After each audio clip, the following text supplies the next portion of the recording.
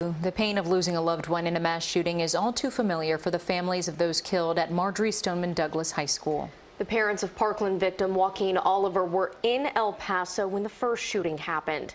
CBS 4's Ty Russell continues our team coverage. Happy birthday to you. Sunday would have been Joaquin Oliver's 19th birthday. He was also known as Guac.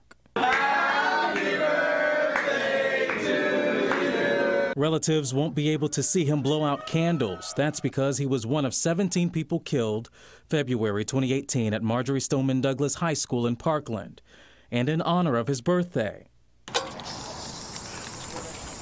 His father, Manuel, is painting a mural in El Paso, Texas. The whole point was to celebrate Joaquin's birthday. While preparing for the mural, miles away, 20 people were killed and 24 were injured during a shooting at a shopping center Saturday.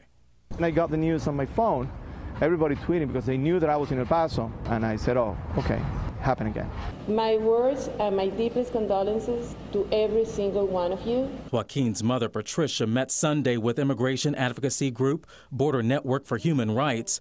This mother knows all too well about the struggle after a loss. She then told the crowd how healing is a slow process and more people than you know will be impacted. This is affecting the whole city. This is affecting now the whole state.